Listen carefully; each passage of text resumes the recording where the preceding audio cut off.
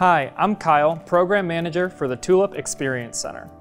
Here at Station 1B, we're taking the DC motor assembly that we previously assembled in Station 1A and performing quality inspection. By connecting to devices and other instruments at the station, we're logging these results in Tulip and providing them for defect reporting and other uses. Once the assembly arrives at my station, I can take out the custom label printed by Tulip and scan it.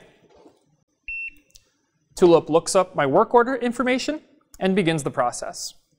Now to inspect this motor, I have a couple different validation checks that I need to complete. First, I place it on the scale to make sure I included all of its parts.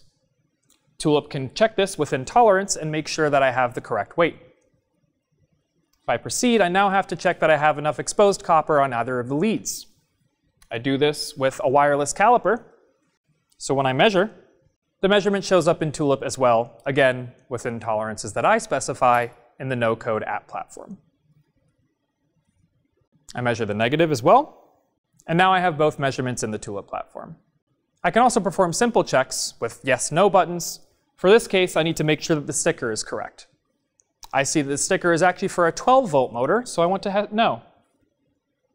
Additionally, I can take photos to include in my report. I place the motor under the camera, hit capture photo, and log this with my report.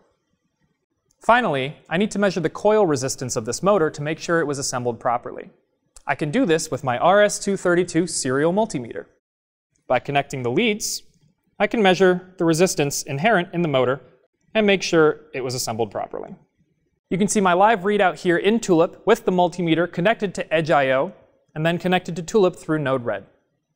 Now, Node-RED is a low-code, browser-based flow editor where users can create their own integrations, drivers, and automations. Node-RED runs standard on all Tulip Edge I/O and Edge MC products, but can also be run on your home computer. There's more than 4,000 nodes in the Node-RED library, with each node being a block of code or function or integration made by a manufacturer or user. Here, I use Node-RED running on Edge I/O to create continuous output from my multimeter, where this otherwise wouldn't be possible. My multimeter is connected to Edge I/O via serial, RS-232. But you always have to send one command to receive one measurement. In order to have continuous measurement, I made a simple flow that just takes that read command and repeats it until I tell it to stop. Now, by outputting that value to Tulip, I've enabled continuous monitoring of the multimeter's output without needing to write custom drivers or no lines of code.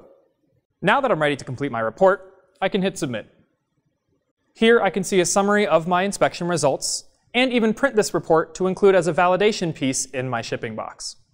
Here with Tulip, I'm integrating quality checks as part of the process. Because I'm connected to instruments and measuring devices throughout my station, I can have results reporting directly to Tulip without typos or errors. Moreover, I can validate these results with Tulip to make sure that every piece is being produced right every time.